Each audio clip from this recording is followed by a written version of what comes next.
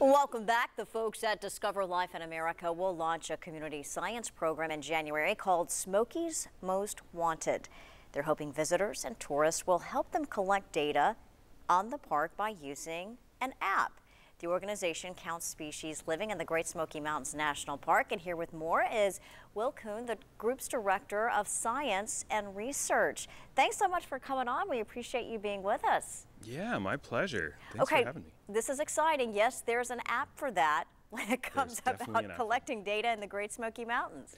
Yeah, so this is an app called i-naturalist that you can use anywhere in the world, not just in the Smokies, but when you download this free app, and when you take a photo of an animal or plant or other thing that you find in the Smokies and upload that as an observation in i-naturalist, we scientists can use that to learn about where that species is found, when it's active, and lots of other things about it.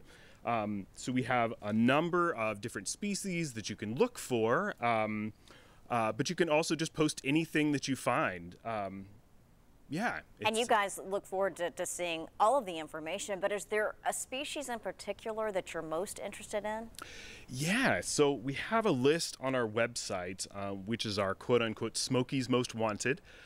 It's kind of a rolling list of things like peregrine falcons, mourning cloak butterflies, and lots of other things. I think it's 112 species right now, wow. But these are things that we need just more observations of. But like I said, you can upload an observation of anything that you find, any kind of wildflower or anything else, and that all helps us. Last year, park visitors helped us discover 77 species that had never been found in the Smokies before, which is just pretty amazing. Yeah, 77. So we're hoping that number is going to be even higher this year. Yeah, let's hope so. And really quickly, the name of the app one more time? Is i-naturalist, like an iPhone, but a naturalist. And you can find out more about this at dlia.org and click on the Smokies Most Wanted banner. Awesome. Thanks for being with us. Great to see you.